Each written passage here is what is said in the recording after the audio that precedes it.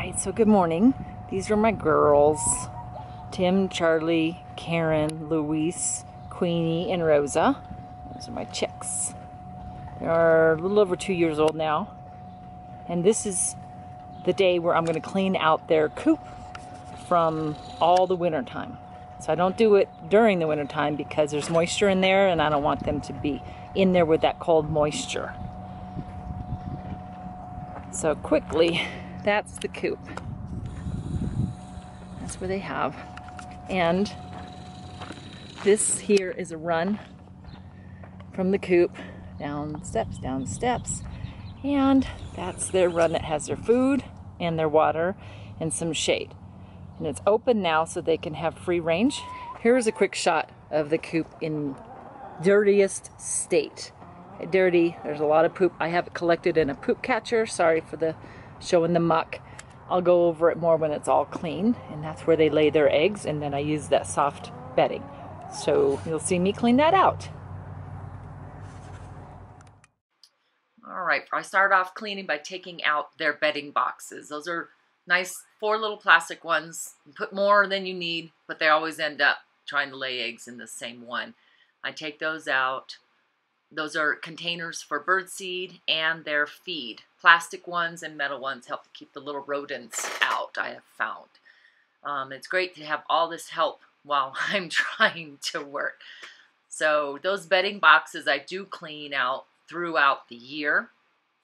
But the coop itself I just do in the springtime and then again in the fall. So you can see Bert trying to help. He finds the chickens very intriguing.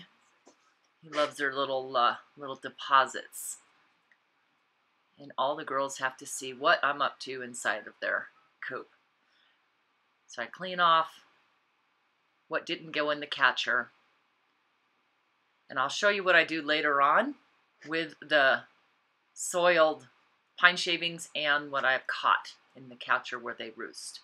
So there's a little picture of my coop. I've cleaned it all out. The 2 top shelves. That's where I keep all their extra supplies. I had to put up a little fencing up there because they would fly up there and lay eggs.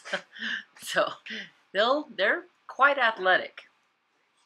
So now it looks like I'm ready to hose the whole thing out. So I've hosed it out. Now I put this pellets on the floor to help keep the bugs down and the smell fresh. Now I put in large pine shavings. I found throughout the years that my critters get bumblefoot, and a lot of times it's because they fly down from their coop at night and they're landing on hard ground. Since I put in this really deep bedding, I've not had any problems with their feet. I do provide a block from the door and their run to keep the pine shavings from getting kicked out.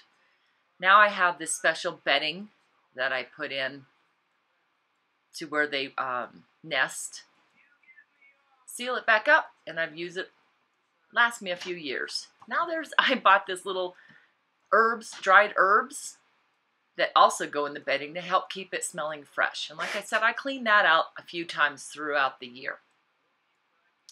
Thank you for watching.